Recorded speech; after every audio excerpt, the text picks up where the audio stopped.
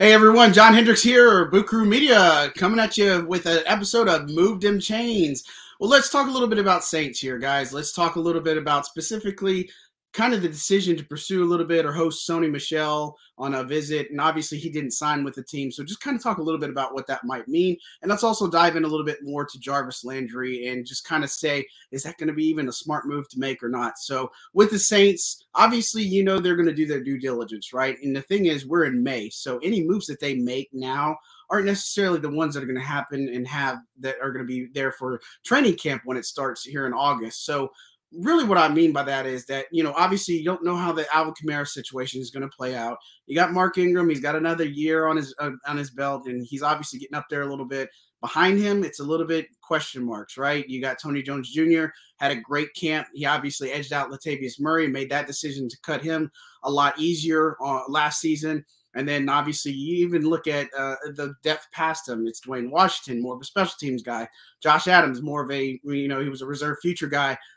Don't know if he's going to bring much. And obviously Abram Smith out of Baylor, that's going to be the one to really keep an eye on. And he's obviously a more physical runner, very interesting and intriguing, if you will. But look, again, this is all hinging on what happens with Alvin Kamara. So again, I don't think it's a position where you have to say this is a team has to add somebody and they have to bring in a veteran guy, but I expect them to at some point. And, look at last year, right? You had the backfield pretty set. Latavius Murray was backing up Alvin Kamara at that time. They brought in Devontae Freeman, formerly the Falcons, everybody's favorite running back, right?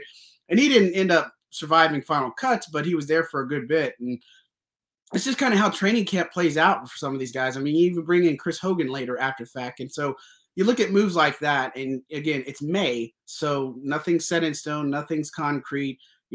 Guys like Jalen Dalton who got released, maybe he comes back. But that's just how things run. And so the team that's here now is going to look a lot different as we move over the next several months. But, very interesting that they were interested in Sony Michel. Obviously that didn't pan out. But, look, keep an eye on some guys that are still out there. Philip Lindsay, Le'Veon Bell. I mean, there are the ones out there. If they look even at Tariq Cohen or something, I mean, there's just guys that could potentially fit down the road, and you just don't know what happens. So that's what I'd say about the running back spot. Now let's move over to wide receiver. Let's talk about Jarvis Landry, because obviously that's the big one, right?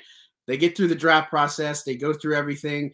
Now Jarvis Landry, the Browns are not going to pursue him. This is just going to be a thing.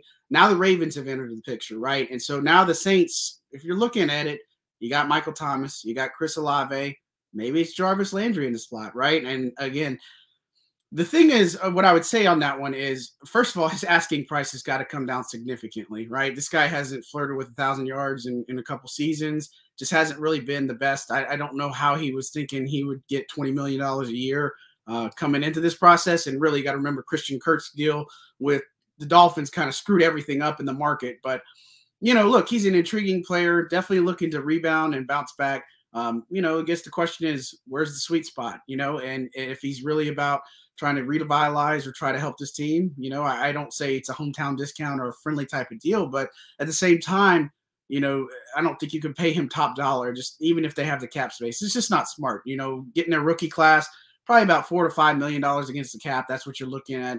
But with Landry, you look at the other mouths to feed, right? And you look at Deontay Hardy, Traquan Smith, Marquez Callaway.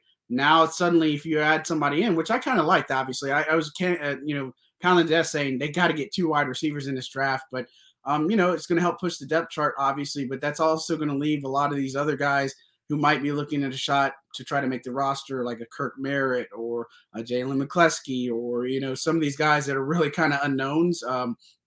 They're going to be all the odd man looking out. And obviously you got to remember too, when you're building this whole thing out, you got to look at your practice squad too. And not everything works this way, right? But training camp battles will be really fun. Should they pursue Jarvis Landry? I think they're doing their due diligence, maybe revitalize a few talks on it. But look, the Ravens being interested, they need wide receivers too, right? And so I think if you come down to a bidding war, you'll really see where Landry's heart and where his decision lies. Is it more about the money, or is it more about the opportunity? Because with the Saints adding Tyrann Mathieu, I mean, it really instantly boosted them to a real contender. Defensively, they were already good. But, now with Landry and the way things played out with the draft, again, you got to like New Orleans and their chances, right? And they're going to give Jameis Winston the shot. They're going to let him do his thing, let him cook. And, too many weapons aren't a bad thing. I mean, you look at last year, you look at the corner situation. They had to trade for Bradley Roby because Patrick Robinson retired and Ken Crawley got hurt.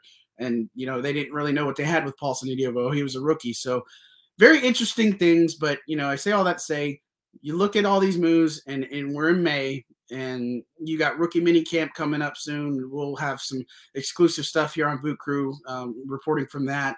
And so, look, you just have to see how it happens because, training camp late July, early August, a lot of stuff will heat up. If you make those moves now, maybe not. But again, any of the free agents that you add, there is no compensatory pick formula. So we'll see what the Saints do. But as always, stay tuned to bootcrew.media or Boot Crew Media, and keep tuned to our new show, which has gone through a couple of changes. But I think we've settled on Moved Them Chains. Resonates with Saints fans, right? So stay tuned here. Again, I'm John Hendricks for Boot Crew Media. Have a good one.